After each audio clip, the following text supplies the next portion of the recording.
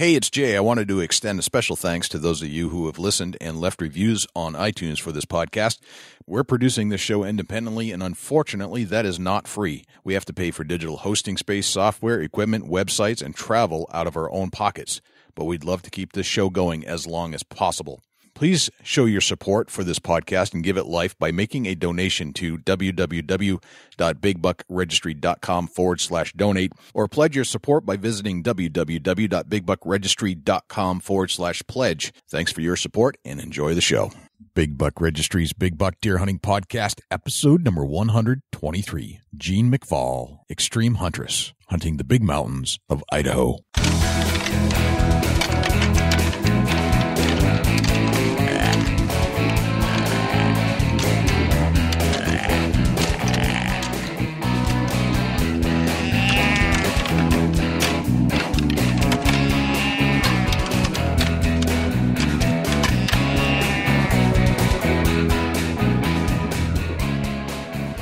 Big Buck Registry is a virtual museum of hunting stories. We preserve a piece of Americana by interviewing and recording hunters about their hunts and experiences from across the country.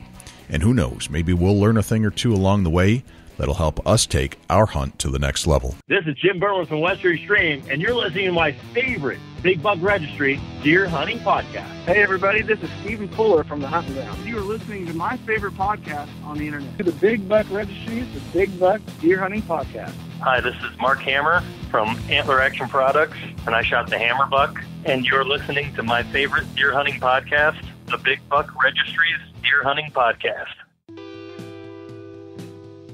Welcome to the show. This is Jay Scott, your host of the Big Buck Registry's Big Buck Deer Hunting Podcast. Hope you're having a fantastic weekend so far.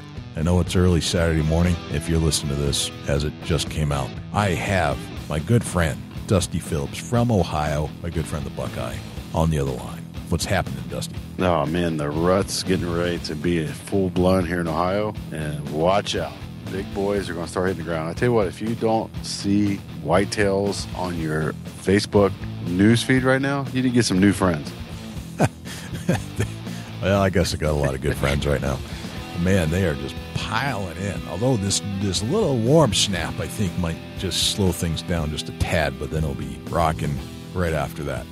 Yeah, sure. I agree with that. And, you know, it's if you're new to hunting, the next couple of weeks are prime time for get that beginner's luck and smoke a big giant whitetail. Yeah, exactly. Well, hey, we had, speaking of the bucks that have been rolling in on our news feed, we had a call-in, actually, a guy from Rhode Island, so I'd like to play that right now. No kidding. Yeah, one of our first call-ins for this deer season. So let's hear what's happening in Rhode Island. Hello, my name is Scott Silva. I'd like to register a buck. I'm in Warren, Rhode Island. Actually got the deer in Bristol, Rhode Island. It's a 16-point buck. It weighed in at 230 pounds dressed, so I'm thinking it was quite a big, maybe 280 to 300. And I also like the purpose of this call is to thank you guys. I listened to that podcast on butchering, and I'll tell you, that really helped me out. I'd love to hear that guy again. That was great. I learned a lot. I've never really processed my own, and I'm looking forward to hearing from more of you guys. And thanks for all the info. I really appreciate it. And thank you. Bye. So that's pretty cool. So we had a call in from Scott Silver from Rhode Island.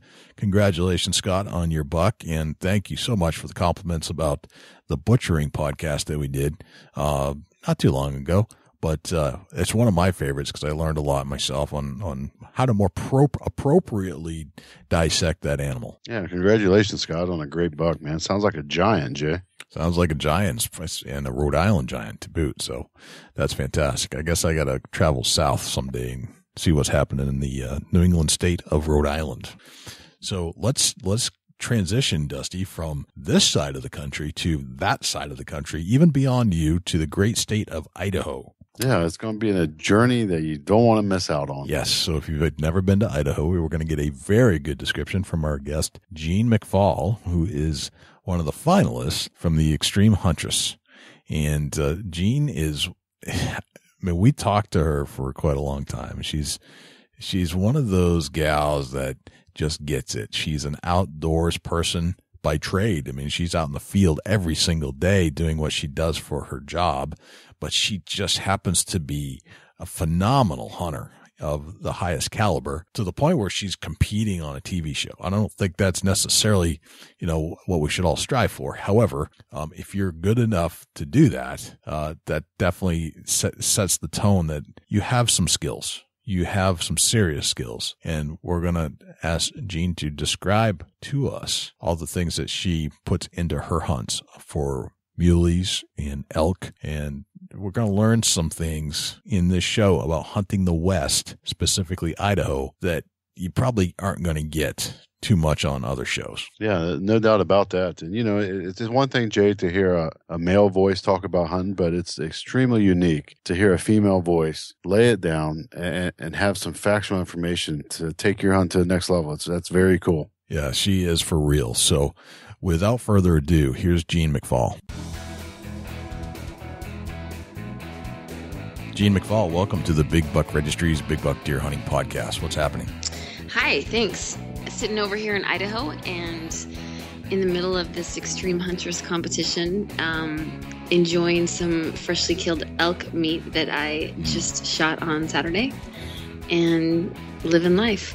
Just shot on Saturday. That's excellent. Now, what are you drinking with that? Well, typically with my wild meat, I do like some red wine, but right now I've got a 90 shilling IPA ale here. Ooh. Which is pretty good too. Yeah, that sounds pretty yummy. I love IPAs, especially this time of year. I don't know. It's not necessarily my summer drink, but like the greatest part about this, yeah, it's like she told us she went on a run before we started the show, Jay. So she's drinking a cold beverage after a run. That's a woman right there. Yeah, I thought the next about Extreme Huntress protein shake, but the beer looked way better than a protein shake. So this is my recovery drink. I have to replace my carbs from my run. Absolutely. I love a good beer after a hard workout. It's just one of my favorite things to do. Exactly. I don't want like a glass of milk or anything like that. I want a beer. Yeah, so I'm down with that. Absolutely. So you're in this Extreme Huntress competition. Tell us about that. How'd you get started in that? Well, I've watched the show for a couple years now, and I've known about it. I've admired the women that are in it. And I decided to submit an essay. Actually, I was on a long flight, and my little boy next to me had his iPad. So I had some time to kill, and I knew about the contest, so I decided, what the heck, I'll write my 500-word essay. And I just started writing, and by the time my plane landed, I had it written. And I submitted it, and it was more my story of what hunting means to me and why I think it can be important for women to get out. And I ended up being one of the 20 semifinalists, which surprised the hell out of me, actually. But there I was, and then I had to go through the month of May. We had vote eliminations to get us down to 6 people that were qualified to go to Texas.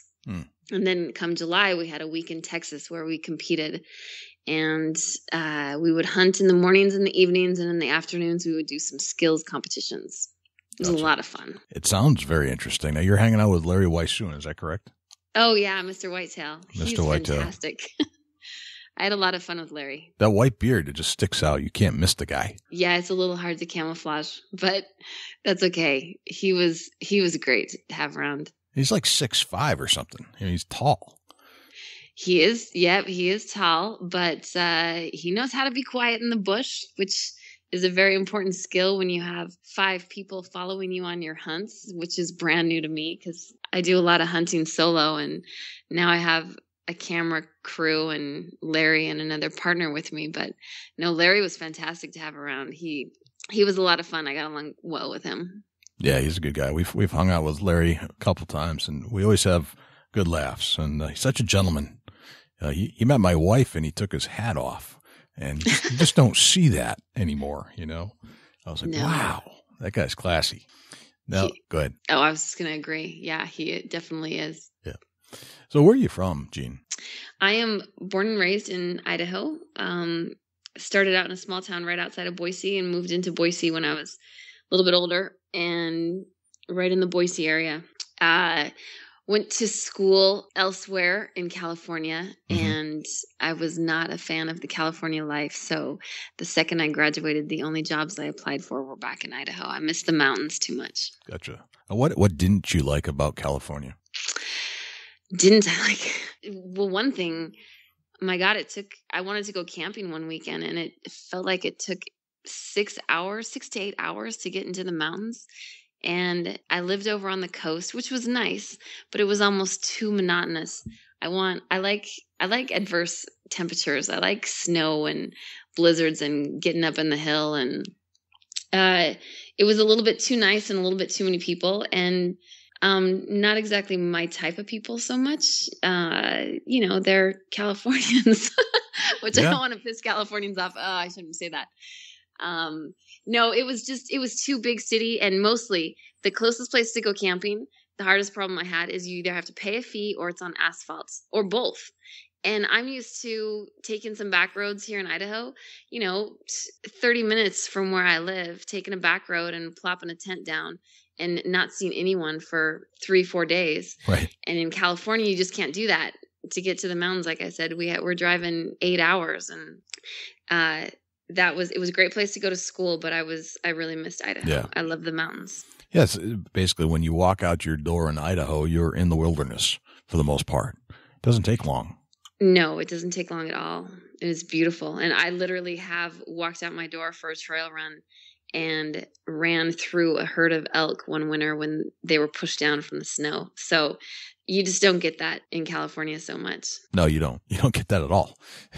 So, I mean, I guess if you grew up in that would be something you'd miss. And, I have relatives that moved to California, and they'll brag about how nice the weather is, but I don't get jealous. I'm like, no, I'm from New Hampshire. I need the seasonal changes.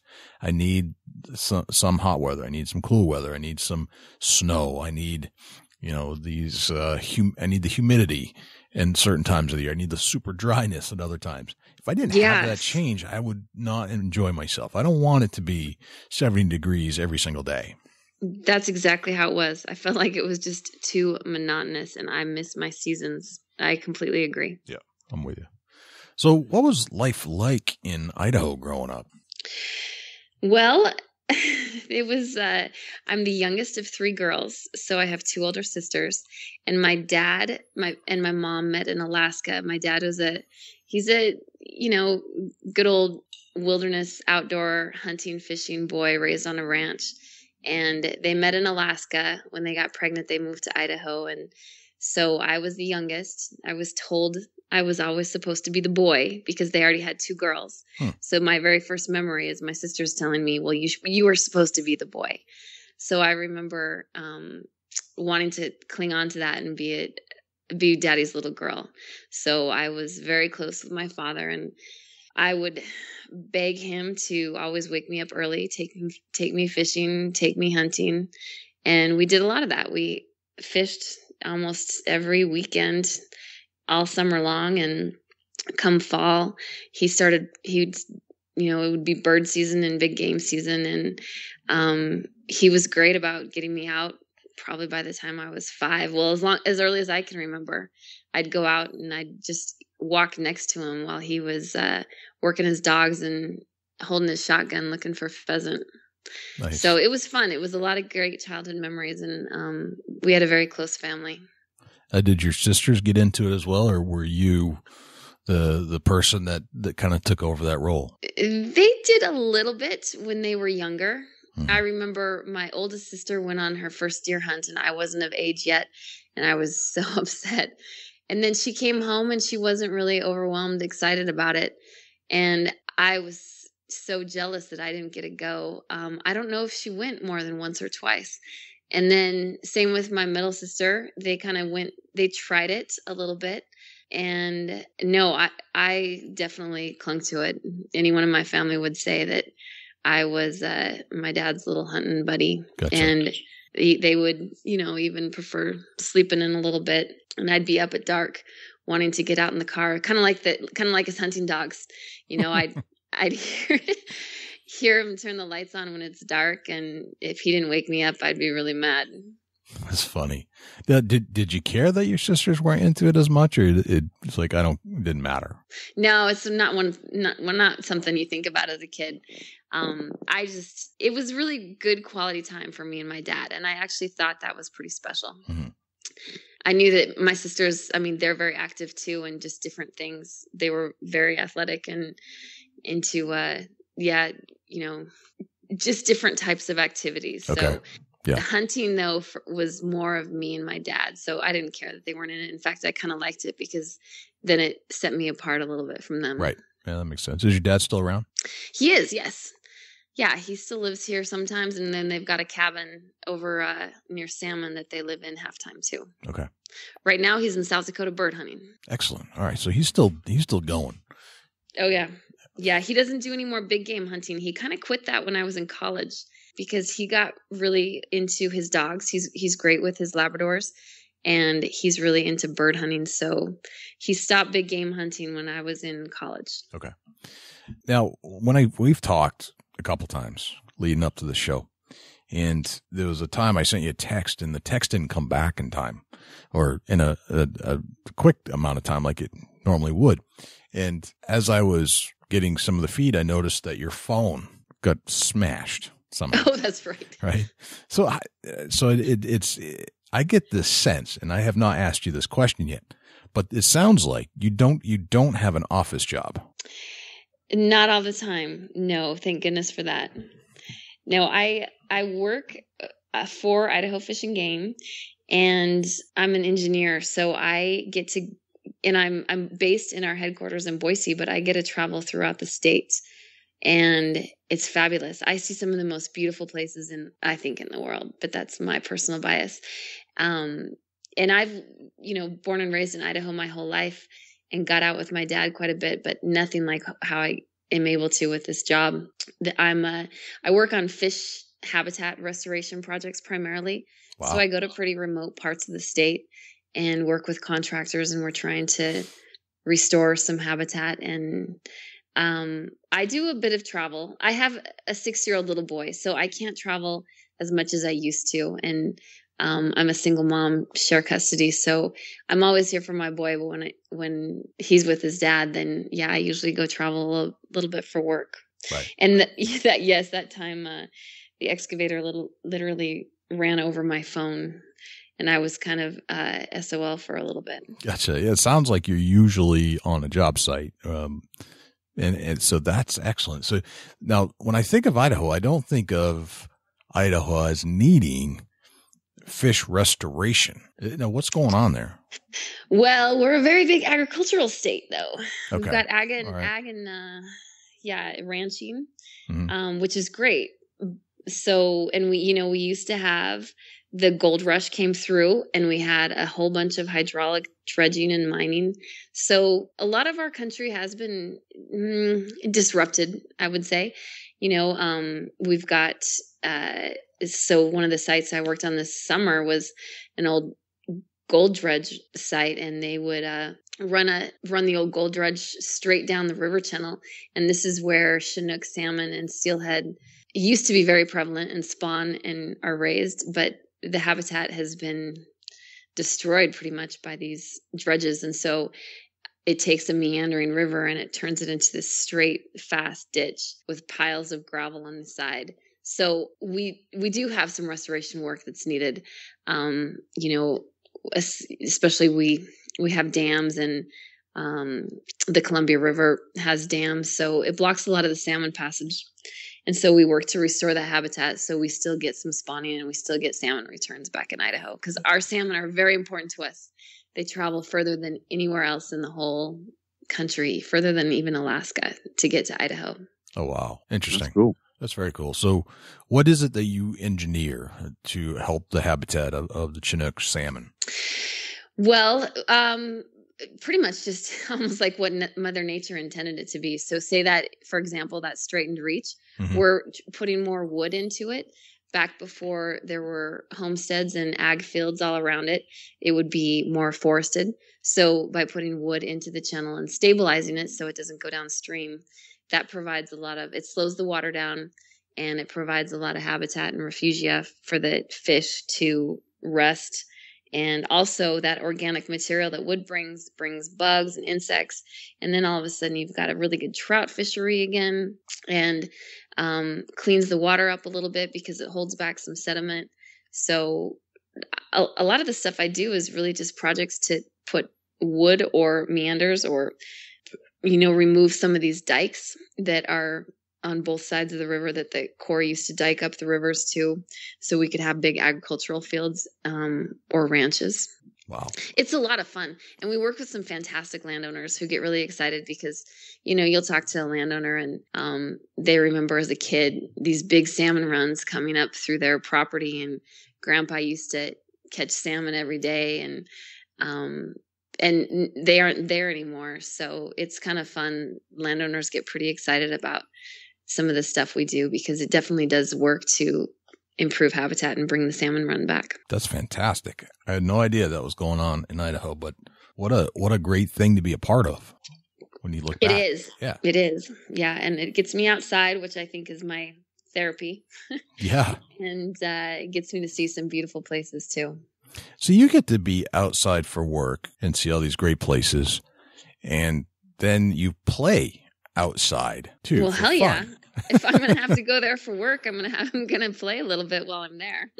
That's outstanding.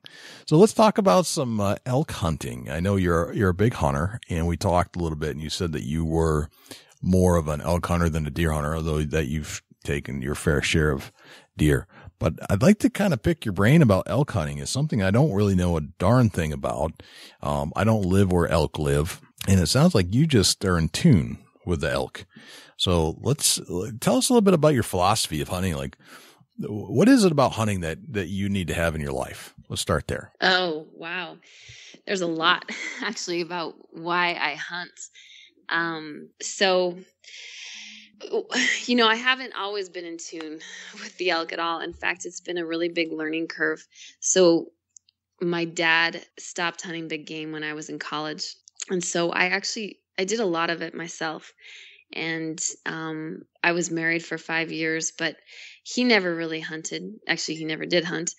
And so he would prefer that I just go out by myself. And I get out in the mountains, and it's spiritual to me. It's like my church I mentioned before. It's kind of my therapy, and I really do believe that. I think we all could use a better connection with nature. And sometimes, when life isn't going the way you need it to be, and we've all had our fair share of hardships, you get out in the mountains and everything slows down, and then you see the animals too, and you see the sunsets, and you live the life, and then also just the challenge of Mother Nature, because it's cold, you've got freezing temperatures, and water is limited, and just all the challenges of getting outdoors. It's the main reason why I do it. It's not for the harvest. And then for me, elk hunting is it's just challenging. That's why I picked it up with a bow. I primarily archery elk hunt. And the reason I got into it was because I had heard some stories from coworkers about getting into these bugling bulls in the rut, and they're so mad and frustrated, and you can call them in. One guy, told me the story that was written up in Bugle magazine of he couldn't even come to full draw because a bull was just spitting and snorting right on him less than 2 yards away. He could touch it with the tip of his arrow, and he couldn't even pull full draw. Wow. And yeah, and you hear stories like that, and I don't know, I just think the whole connection with nature and having those kind of experiences, that's a memory for forever. And, especially now that I had a son, or just a child, ever since I became a mom, you want to raise your child with having the best of the memories that you had as your child. And I'm sorry, as in my childhood. And so my greatest memories growing up were really getting out with my dad and seeing animals. I remember the first time we were just bird hunting, and a porcupine walked next to me, maybe 12 feet away. And I couldn't believe how big a porcupine was. And I still remember it to this day. And I probably was only 5 years old. And it's the memories like that I think are pivotal to a person and their growth. And it teaches kids confidence and survival and self-reliance and all these lessons that you can, and respect that you can, that are important as as an adult. So I'm probably deviating from your question because now I'm going into my philosophy of why I hunt. No, that's good. But it's, I guess the urge came stronger after I became a mom, and I had married someone who didn't quite have the hunting values or the appreciation that I did.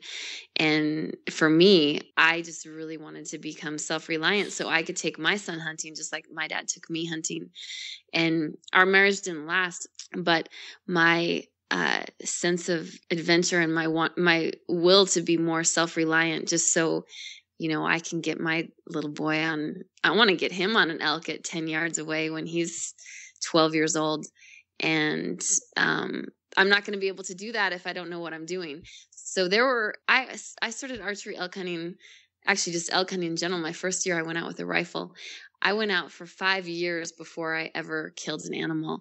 And it was just a lot about a learning process. And, and it was frustrating as hell. I would come back and I wanted to kill so bad. I almost even gave up because I was having trouble.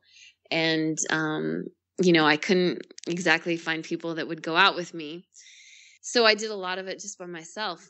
And then I finally did meet some friends through some 3D archery shoots and went camping and hunting with them. And then that's when I got my first kill, which was great. It was in a tree stand and it was my very first spike elk. But it's one of those skills I think is important. And it's the kind of memories that you just remember forever. And that's the kind of bond I want to have with my own son. So Gotcha. I just get out so I can experience and get better so I can teach him. So over the last so many years, it took you 5 years before you've kind of figured it out. What were some of the things that you realized you were kind of making mistakes doing and then had to correct? Were there some things that stuck out in your mind a little bit more than others? Yeah, there was always a big learning curve. Well, like I said, I grew up big game hunting, but it was always deer hunting with my dad. So elk hunting it's a whole different thing, especially archery hunting, because I've never done that. So I completely, taught myself how to bow hunt with some help from some coworkers on just lessons, but I was out there by myself. And really a lot of it is wind, keeping the wind to your face, being quiet, looking for sign, getting in the right spots, and then glassing. A lot of the work is just done glassing, and you have to be willing to hike and climb and get into some of the stuff that I've gone in, like my thought is from some of the books I read that the elk are in the steepest, nastiest timber that you'll ever want to get into. And so that's a lot of the stuff I hunt too, because I'm looking for them. So, I've definitely gotten a lot better over the years, and it's a lot of fun. I've had some great elk encounters too, which is fantastic. One of the best ones I actually just had on Saturday. Let's talk about that encounter, seeing it so fresh in your mind. You want to take us through a little elk hunt with you? Yeah, that was fantastic. So I didn't harvest in my archery season. And in Idaho, we have the tag that I bought. You have the month of September to archery hunt. And I got into some bulls, never quite something that I really wanted to take, or the right opportunity to, that came out to get an archery kill or an ethical shot. So I didn't harvest. And then on this tag, you have 2 weeks of a muzzleloader hunt, which is open right now. So I've hunted with a muzzleloader before. It was a borrowed gun from a coworker, and I've tried it, but I've decided that I really wanted to harvest an elk this year. So I bought one for myself and went out. I was actually working my job sites. I bought my tag in the area that I've got a construction job on near the Salmon River. Excuse me. And so I was going out in the mornings and in the evenings, and I took a couple coworkers with me, and we started, I was learning the patterns a little bit. And then a couple evenings I would just go out by myself. But on Saturday, I went out by myself and started hiking up the hill where the draw that I knew I've seen the elk, and there was actually quite a decent amount of, we saw over 100 head one morning coming out of this ag field, climbing up this hill. So that's where I went Saturday morning, and I just started hiking, and I was up there in dark and left my car in pitch black with a headlamp and just started hiking up the hill because I knew that they, I'd seen them the day before. So hike on up and get into this ridge of, I stopped and glassed and scoped and saw some, and it probably wasn't 9:30 or 10 now, but so the sun's up and I'm crossing over this ridge where I think they are. And as soon as I get over this ridge, I've been climbing a lot, so I kind of take my shirt off, air things off, take a rest, get a sip of water. And then I start hearing a bull bugle. So I quickly scramble, get everything back in my pack. And then I hear another bull sound off, and they're in this little valley that I'm in. One's on the far ridge, one's below me. And then a third one goes off above me. So I spray myself down and, that no scent spray. Yeah. And just put my things back in my pack, put my backpack back on, and hike up this trail. And it's a pretty evident elk trail there. And then actually that's when the bull right above me sounded off, and he sounded like he was only 150 yards away. And I've practiced my muzzleloader, so I feel pretty comfortable up to about 100, but it's a cow only tag, an antlerless tag. So, if I would have been into bulls like that in archery season, that would have been fantastic. But of course, once you get into the bulls, the only tag you have in your pocket is the cow tag. So anyway, I jump off the trail because I figure the bulls have cows with them. Jump off the trail. I only go 18 yards off the trail, and I hide up behind this tree and lay down a couple cow calls. And sure enough, this young elk starts coming up the trail, and he just, he responds great to my cow calls. He comes running in, right in my view. It was a 17.5-yard shot with my muzzleloader, and I smoked him. Wow. It turned out to be a small bull, but he was still legal because his antlers were so small. So it's still antlerless, but, 17.5 yards. And I was thrilled. I start calling my buddy down in Salmon, my coworker, so he and his wife can come up and make a couple phone calls and go over. And, then I'm like trying to position this dead elk so I can take some selfies. Right. And you probably saw my post too that morning. So I was trying to take some selfies with this dead elk, and I can still hear these bulls going off around me. So I text my buddy. He's just arrived, bringing my truck to the bottom of the hill, and they're starting their hike up. And I lay down a few more cow calls, and sure enough, this bull starts walking up, and he just walks up the trail, and he was a pretty nice 5x5. I mean, he's, a small 5-point, but I would have shot him in archery season in a second. Right. And he comes up the trail, and I'm just laying there right next to my cow, and good thing I flipped my phone on record. So I got video of him coming up the trail. Yeah. And right next to us, he was probably about 3.5 yards away, less than 10 feet away from me. And he just walks right past us, kind of sniffs in the air a little bit. And I had just been laying down by my cow. And even on the video, you can see a dead cow in the forefront, and then this big bull walk right past in the background. And, it was just really cool to see an elk like that just come right up the trail, and it never even got scared. He just kind of wandered up a little bit further, smelled in the air, licked in the air, and then kept going. It was pretty phenomenal. That just doesn't happen every day. It doesn't happen every day in my life, I can tell you that. That's amazing. So, I mean, this is just part of the Idaho culture, right? I mean, as a resident, the tags must be cheaper or more available. Is that correct? Yeah, tags here are not very expensive at all. I actually had bought a second tag too, and second tags you have to pay non-resident fees. But even non-resident fees, it was maybe $400. It's not terrible. But yeah, for a resident, I buy a whole sportsman's package each year, so I don't actually know what the individual elk tag is. But I get the sportsman's package, which comes with your wolf tag, your cougar tag, your bear tag, turkey, salmon permits, the whole 9 yards, fishing, hunting combo.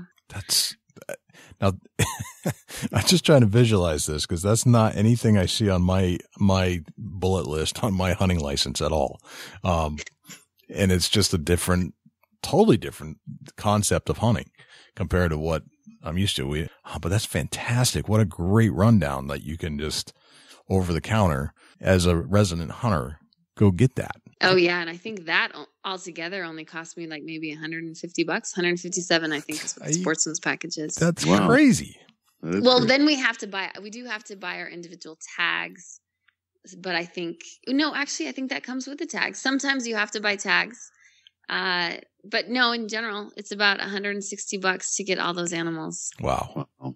So are there go ahead. I was to say, not that I've harvested all of them, but I like to have them in my pocket because if I'm out there elk hunting and a cougar comes by with my bow, that would be quite the kill, and I'd happily take it. Absolutely. So what is, are there that many elk in Idaho, or have I just not ever realized this? We do have a pretty decent population, but it's, if I made it sound easy, I probably shouldn't have. I went out, I don't know how many days I went out in September because of my job and my son. I think I only was able to go out maybe 10, 11 days the month of September, but I was hunting hard and up in the mountains, and I had scouted in August, and it was a hot September. The animals weren't active. They weren't bugling. And it was a challenging September all around the state for archery hunters. So I didn't harvest. It's definitely not ever guaranteed, but nothing in hunting is guaranteed. It just happens to be that I've been hunting this unit now and scouting it since August. So I finally, in muzzleloader season, located where a decent population was hanging out. Okay. So no, it's tricky. Like I said, it took me 5 years before I ever killed an animal. So that's why that encounter was so spectacular for me, because seeing an elk walk within 10 feet of you, that doesn't happen to a lot of people. No, definitely not. That's a great experience. So, okay. So now, because we are the Big Buck Registry, let's kind of transition away from elk hunting a little bit and talk about some deer hunting and how elk hunting and deer hunting are similar, or maybe some of the techniques that you use are similar, and some of the things that aren't. Let's start there. So what are some of the similarities that you can draw from your experiences in Idaho between elk hunting and mule deer hunting, for example? Well, I think with big mule deer hunting around here, you still have to do quite a bit of scouting. We have some really nice trophy mule deer, and I have a couple friends that go after those pretty heavy each year. And, there's controlled hunts for those areas too. Sometimes you can get lucky with an over-the-counter general season harvest tag or, harvest. But we do have controlled hunts for our areas where we manage for larger mule deer. And, the same sort of work ethic is going to go into it for any large animal like that. A lot of scouting, a lot of time glassing, and sometimes a lot of hiking and climbing as well too. Although mule deer, we have a decent population closer to our desert too, so it's not always up in the timber in the mountain areas where I usually hunt. We have a pretty good population lower down in some of the warmer country. Okay. So Idaho is diverse in some of its terrain, it sounds like. Oh, extremely diverse. Yeah. You go up north up by Canada and it's almost rainforest. They get so much precipitation, and down here in I live in Boise, but in some parts of the states, it can be less than 8 inches of rain, and we are more high desert plateau. So, and then you go down south and you're in the Oahe Desert. So it's extremely diverse, which is one of the things I love about it too. Wow. That's fantastic. All right. So what are some of the differences between elk hunting and mule deer hunting? Well, probably the terrain, and I'm more experienced with bow hunting for elk. So, and the deer that I've taken with my bow was late season archery. So I have taken a couple deer with my bow, but it was more late season in December when the animals come down a little bit lower out of the hills. They're usually in different areas. You don't find your elk herds in the same zones you find your mule deer. The ruts are different. The timing of the rut in September, elk are going crazy. Well, usually this year it was a little bit later. The deer, their rut is later in the year, later in the fall. And, just their behavior patterns. Again, I'm not an avid, I mean, I love mule deer, but I've just never really hunted big bucks a whole lot. So I can't speak from experience too much on that one. Well, that's okay. I mean, I think hunting an elk kind of replaces that in a lot of ways, because elk are, let's face it, it's probably one of the pinnacle hunts that you could do in North America when it comes down to it. I can't think of anything that necessarily tops that when it comes to a big game species other than maybe a moose. I was thinking maybe moose, but. Right. But as far as the interaction, the sounds that they make, the type of hunting you have to do, it's almost like combining big buck hunting with turkey hunting in a lot of ways. And the terrain's totally different. Yeah, I would actually say turkey hunting and elk hunting are very similar too, because you call the males and they usually can respond. And with mule deer, from what I understand about big bucks, they're not as easy to locate. You have to do a lot more glassing sometimes with elk, because they do have such a loud bugle. You can locate them maybe a little bit easier if you're in the right terrain. Right. And I have to be honest, I guess if I had elk at my, not fingertips or disposal necessarily, but if I had elk readily available through my tag, I think I'd focus on elk hunting more than deer hunting too. Dusty, it is pretty. What do you have to say about that, Dusty? Would you do that as well? Absolutely. It's one of the things where the value of the arrow that flies is going to be more for the elk meat versus the deer meat. Right. That makes sense? Yeah. I think if I was surrounded by elk, I'd go after elk too. Yeah, and just all that effort you put into it, and there's a huge reward with the elk. It sounds, one's meat and another's skill level to be able to harvest a nice mature elk. Right, because you're still using the same techniques. Or a lot of the techniques, the same gear. Sounds like. Speaking of gear, let's Dusty, let's take and kind of pick Jeanne's brain about what she prepares herself for the field. What kind of things are in the pack? Yeah, absolutely. Let's do that. I want to ask a quick question, Jeanne. Just a curiosity. When you go mule deer hunting or elk hunting, do you guys switch your bow setup what do you do there? No, actually I don't. I keep it all the same because that's how I practice with it. And, I practice with field tips all year round, and then come about August, a month before I start hunting, I'll start sighting in broadheads. And then once I've got my broadhead sighted in, I hunt that way through September for elk, and then I don't touch my bow still again when I do my late season archery deer hunt as well. So I use the same exact setup. I don't like to change my bow setup. Once I get it on, I like to keep it on. All right, let's talk a little bit about your bow setup. Tell us what kind of bow you're shooting.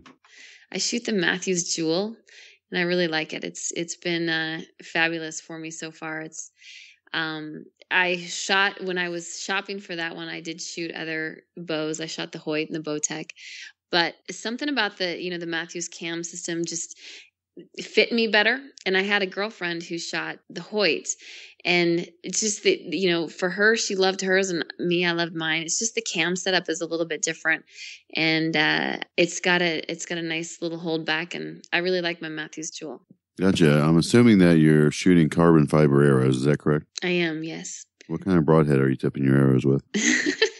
Funny you asked that, because I'm shooting the same broadheads that I started hunting with, which, they're just the Cabela's brand copperhead broadheads. And people ask me that, I should maybe upgrade my broadheads and shoot something fancier or more expensive.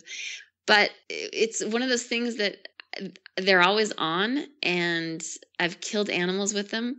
And it might even be a little superstition. I'm kind of scared to change my broadheads because they fly so great compared to my field tips. So usually when I go from field tips to broadheads, when I shoot those just Cabela's brand copperhead, it transitions right over. So I guess I've always been hesitant, but I've gotten feedback that at some point I should really, try different broadheads that might be more expensive or more accurate. I don't know, but so far I've had really good luck with the generic Cabela's brand. Yeah, and you got to go with what works for you. Exactly. Let's get into a little bit about what you pack when you're going out on a elk hunt in particular. Can you tell us about what you set out to pack in your backpack before your trip? Yeah. So one thing that I always carry, I mentioned I hunt solo a lot too. We all have to know our own limitations, and one of my weaknesses is general sense of direction. I will say, when I'm in the mountains and I've got timber all around and the sun's moving, I always carry a GPS. That is probably my standby. I'll mark a GPS point for my car. I turn my tracks on.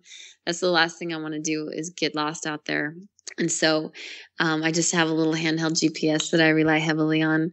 And then, I've got a slumberjack pack, and I always have an emergency first aid kit and your typical first aid gear, just because you never know what might happen. And if you ever have to spend the night, like a small emergency blanket.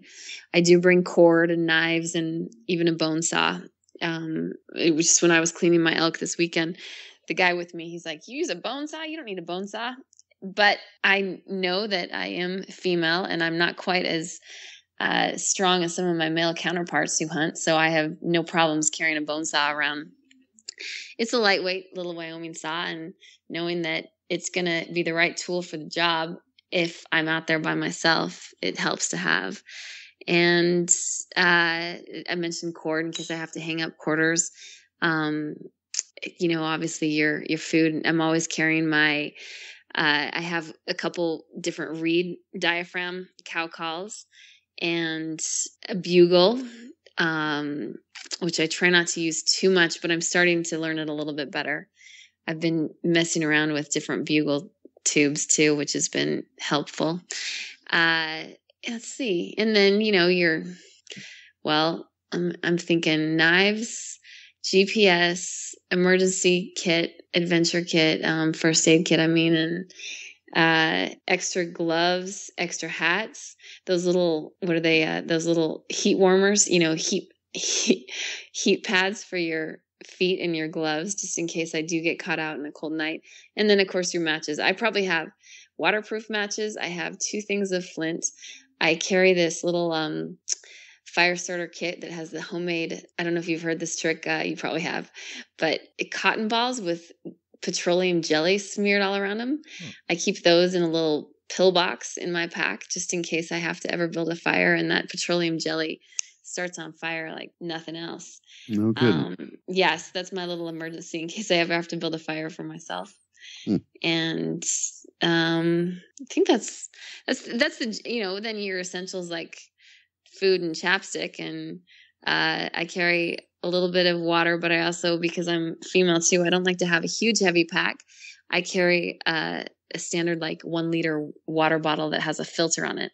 So I may carry only 1 or 2 liters of water, but then I also carry this little filter bottle so I can just filter water when I'm out too. That's quite a pack. That's a great pack. I like the petroleum jelly trick. I have not, I've never had to do that, but I didn't know that Vaseline burned like it did. So that's a great idea. Oh yeah. It's that petroleum in there. Yeah. Very cool. Interesting. Let's get in a little bit about what kind of camouflage do you wear as a female hunter? I've gone through different stuff, different clothing, and that's a good question because there's not a whole lot out there for females. And the stuff that is out there, for me, I'm almost 5'9", 5'8.5", and I've got pretty long legs. I have trouble with the female clothes because they seem like they're a little bit short. This year I got into cryptic pants and cryptic gear. I use the Highlander camo pattern. And man, I tell you, for being a long-legged female, those cryptic pants fit better than any pants I've ever tried on, including, some of the stuff that's geared towards women. They may have, your standard male pants have maybe a little bit higher waist, but these ones fit me perfect. I love them. So I'm not a fan of the female clothing gear. I kind of look at Cryptic more as that's my gear.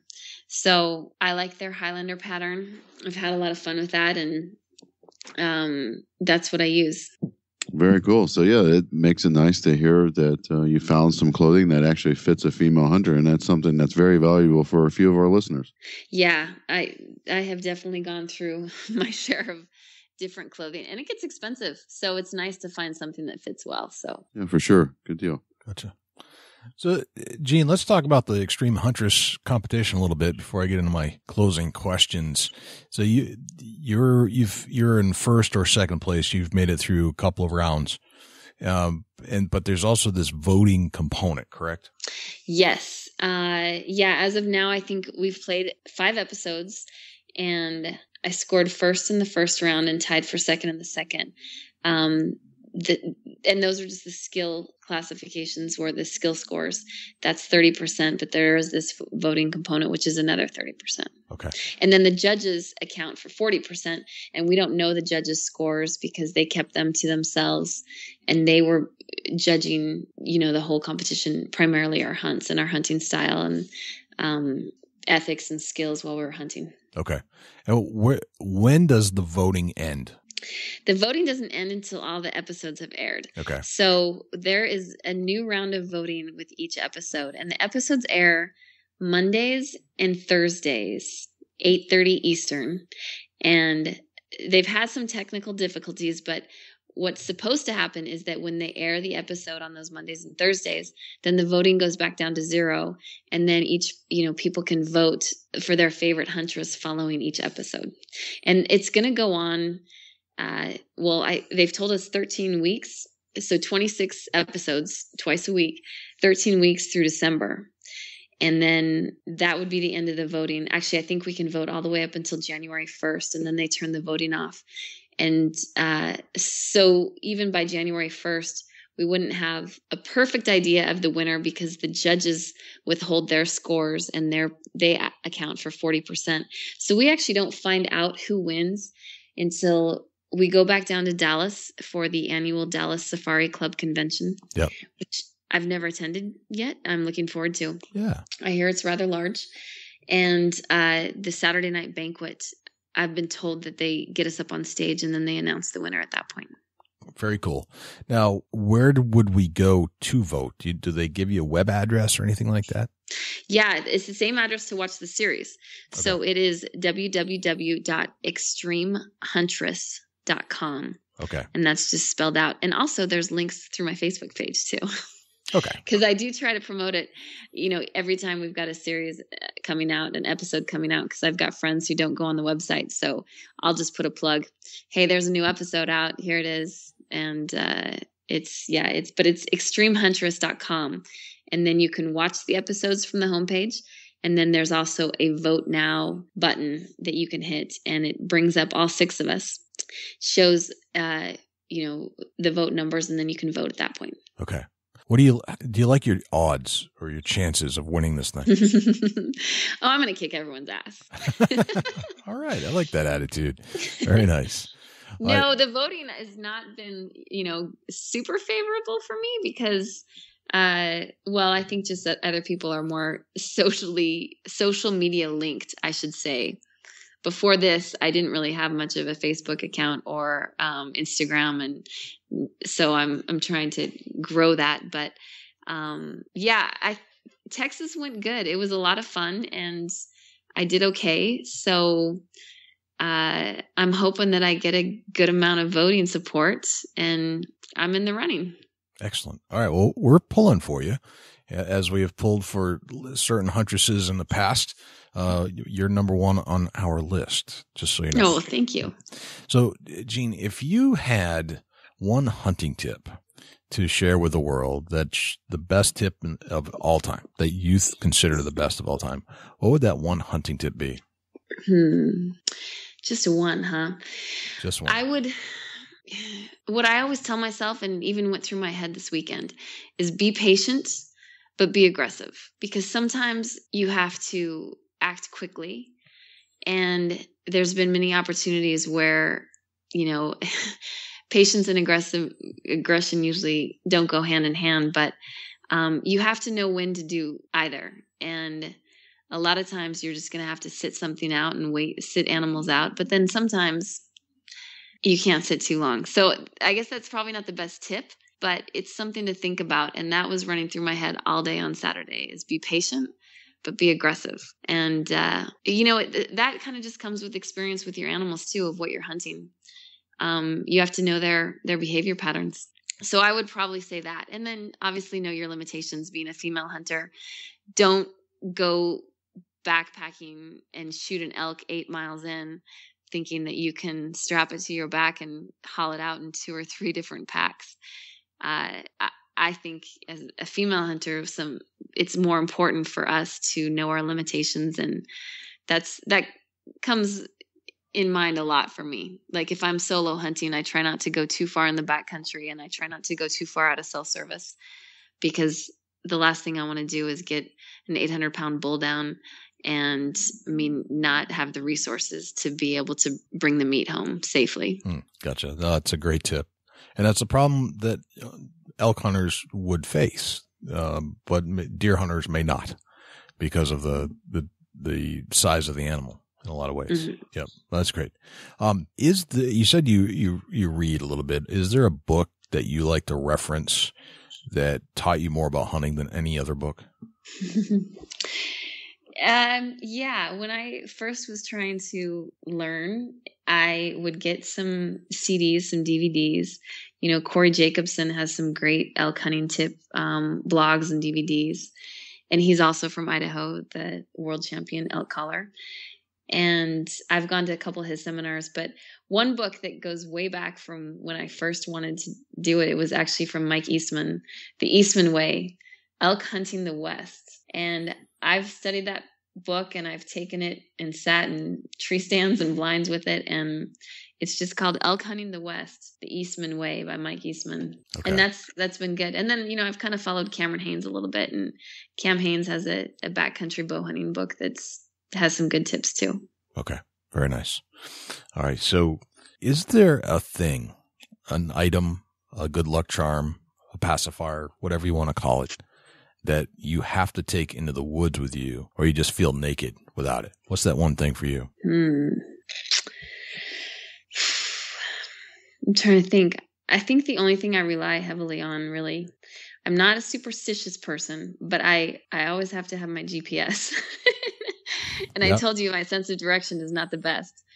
So no, just my GPS. And actually part of the reason I like being out so much is that you have those challenges and you don't have a thing to cling on to. It's just you and nature and the animals and your own survival skills. So other than not getting lost, no, I just enjoy the time by myself and a little time to reflect and slow the world down a little bit.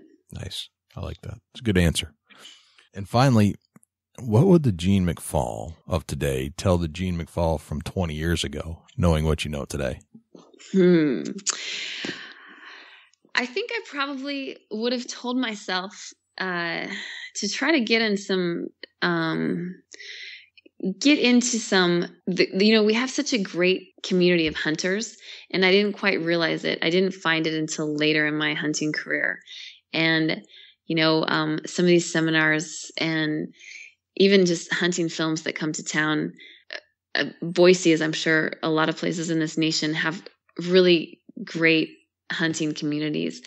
And I wasn't really aware of it until people got behind me on this competition, and local folks and, local names that I've known that are great hunters have come out and supported me. And man, 20 years ago, I wish I would have just had the know-withal to go find those resources and go to the archery shops or go to the 3D shoots and just kick dirt with these hunters. And I think I would have learned a little quicker from other people's experience, since my dad never took me elk hunting.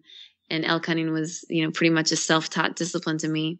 I really should have just gone and talked to people that do it a little bit more instead of relying on just books and CDs. But that's kind of the engineer inside of me. And I it took me a little while to open up and talk hunting with people. And I should have just done that in the beginning and not worried what people thought about being this woman who wants to try to learn how to hunt. I think some of the men I used to talk to, they thought it was just more of an oddity, but it really is within me. So I should have just had the confidence to go talk to the rest of the guys when they're all showing their hunting stories and hunting pictures. And I should have just walked right up and shot the shit with the rest of them. And I could have learned a lot quicker, I think. Right. I agree. There's a whole resource out there that's not in a book. And it's accessible. You just have to go get it. Dusty, do you have any last questions for Jeanne? No, I don't, Jay. You guys pretty much covered a lot of things. Okay. Very good. Jeanne, thanks for joining us on the Big Buck podcast. It's been a pleasure, and thanks for taking us elk hunting. So that was our first voyage to Idaho and talked about that in depth. So thank you for that. Thanks for joining us on the Big Buck podcast. Absolutely. Thank you for having me. I could listen to Jeanne talk all day. She's fantastic. Oh, yeah. Very, very informal and very educational and seems to really know her way through the Idaho woods. Absolutely. And I learned stuff because that's not a familiar area to me. Like, I don't know Western hunting. I know Eastern hunting. And I'm always fascinated about how, you're talking about some serious elevations out there, and they just kind of like, yeah, it's out my back door. And they don't, it's not a big deal to them. But to me, I'm like, wow, it's amazing. You're in big country right away. Yeah, that's the cool part about the Big Buck Registry Deer Hunting Podcast. We venture all over the spectra and get into some unknown areas that me or you really have no clue about. But, I learn a lot. And actually, by learning from these podcasts from different areas, if I was ever to book a hunt in Idaho, I could listen to this over and over and really get some information that I could take with me out there and be a higher percentage of success. Yeah. You're going to educate yourself simply by using this fantastic format that we have discovered and participate in a weekly basis called podcasting. And we're just going to keep doing it every single week. So, Dusty, what do you have for me for the Chubby Tines tip of the week? I'm going to get into a little bit about a whitetail buck. And I want to tell a story that stuck with me for a long time, and I see it year after year. And, as the rut gets closer, and it's going to take me a minute to give this tip off, Jay, but we're going to knock it out, and it's going to be very useful for a lot of hunters. Okay. Years ago, I wanted to educate myself a little more on rattling and grunt calling, and, something that I was able to pick up from all that really educated me was the fact that a buck, when you start rattling and grunting, if he can't get a visual on you, say you see a buck 50, 75 yards away and he can't get a visual on you, but you're able to see him and be able to get a good look at what he's doing as you're grunting or rattling. Obviously once the deer gets close, you can't rattle anymore, but that grunt call really plays a huge role in your success on bringing him closer. And as over time, I was able to grunt in some very nice bucks, a rattling sequence, see him coming through the woods and start to get in that grunt call. And something that educated me the most was when that deer started putting his tongue out and licking his lips and getting his nose really moist. And over time, I started realizing that what he's trying to do is determine what buck's making that grunt sound by the taste and the smells and the molecules in the air of that particular buck. Now, once that buck started licking his lips, his curiosity, that to me, his curiosity really become focused on trying to figure out what buck that was making that sound. And it seemed like the more you grunted, the more he started licking his lips. Then he started walking towards me a little bit. And then he would start trying to make rubs and some scrapes. And he would start showing the activity of a buck and rut that's coming after whatever it is that's grunting. Now this, primarily has worked on mature bucks. And this is where I've really seen that focal point of the licking the mouth with his tongue, trying to scent what buck's making that grunt sound. And once he committed to me, the more I grunted, and I didn't just lay on the grunt call, but as he was coming, he was licking his lips, he was scraping on the ground, he was making some rubs, and almost like he was trying to make some licking branches. Yep. And I don't know if that was to clean his nose, put some different smell on his nose, and then he would lick his lips and try to pick up some scent in the air. But that buck reacted just like that, a lot of tongue action coming out of the mouth, going up to the nasal passages and putting the moisture on the pad of the nose. And over the years, that's something that I really focused on. When you can get a buck to start doing that, that means that the curiosity level is super high, the aggressiveness is super high, and he's going to actually try to walk, get a little bit downwind of that grunt, and that's time to take advantage of what the opportunity to make the shot for that buck with his curiosity, getting himself killed. That's awesome, man. That's a great tip, and that's some stuff that you don't get to see all the time when you're out there. But if you do start to see that indicator, man, look out. Yeah, it's just it's almost like their way to inform you that they're very interested, and their curiosity just blows your mind that they got to figure out what deer that is. Yeah, I've killed a deer that way, and now listening to you talk, seeing some other people talk about that one aspect, I didn't really know what I was doing at that time, but I did exactly that, and it worked. And it got to the point where they got close enough for the shot, and it took about an hour and a half before it actually developed some of the thickest stuff known to man. But you could see the licking occurring because it was curious. It wanted to know what that other buck was. Yeah, and deer can naturally identify the scent of the other buck in the area. If you've got a mature buck, he can identify another mature buck or a buck, period, just by picking up the scent of it, and they're around each other enough that their brain and mind, they remember and be able to identify what that smell is. And it's really interesting to see a mature buck do that. And, the best of luck to everybody that they get in a scenario where they can witness this. And it really educates you on what the process of identification is with a mature whitetail. Yeah, it was one of the greatest hunts that I've ever been on. It was something that occurred almost identical to what you described. Just a great hunt. And now I understand it. Yeah, it's a very cool experience, and I'm telling you, if you pay attention and you pick up on that, and I want to put that out there because the rut's here, and this is something that's going to work, and I'm hoping that somebody listens to the podcast and is able to focus in on this particular tip and really capitalize on the opportunity that it's given you. Yes, very much so. Well, great tip, Dusty. Though very, very, very, very good tip. So where can we find you, Dusty, when you're not here hanging out with me on this microphone? Facebook.com/Chubby Tines Outdoors. You can also look up Facebook.com/Chubby Gobbler. And if you're interested in looking me up on Instagram, you can go, and I'm at Chasing Antler. Jay, where can the people reach out to you when you're not on the mic? Best place to reach me is jay@bigbuckregistry.com. That's my email address. That'll get to me directly.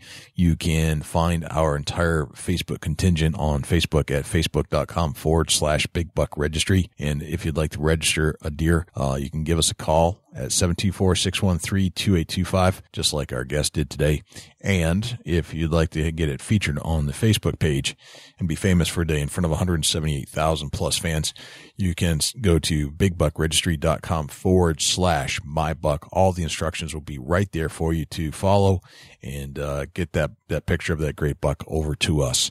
You can also find us on Twitter at twitter.com/bigbuckregistry. And if you're a subscriber, you can actually subscribe to the show. Or if you're a non-subscriber, you can subscribe to the show by hitting the subscribe button right there on your iDevice. Or if you like the show enough and you want to give us a 5-star review, you can do a search for Big Buck Registry and give us a review on iTunes. Also, one of the things I wanted to let you know that's coming out, and we've just got this all set up, Google is getting into the podcast distribution system, where they are actually going to be distributing podcasts just like Apple does. And that's going to be huge for all podcasters. So be on the, we've already uploaded our feed, and that'll be coming out soon. I don't know exactly when they're going to launch, but podcasting is now on the Google platform and will be available to consumers probably within the next month. So stay tuned for that if you're an Android user or if you just want to listen to this show on your computer. But certainly, Apple's one way to listen to this show, and an Android phone, a Google phone, will be the other way. And because Google has decided to play ball, it's going to be huge. Absolutely huge. So stay tuned for that. And I think that's a show, Dusty. big buck everywhere. A big buck. Excellent. Well, I'm Jay Scott. I'm Dusty Phillips. This is the Big Buck Registry's Big Buck Deer Hunting Podcast. I will actually see you next week, Jay. Yes, sir, you will. And I can't wait.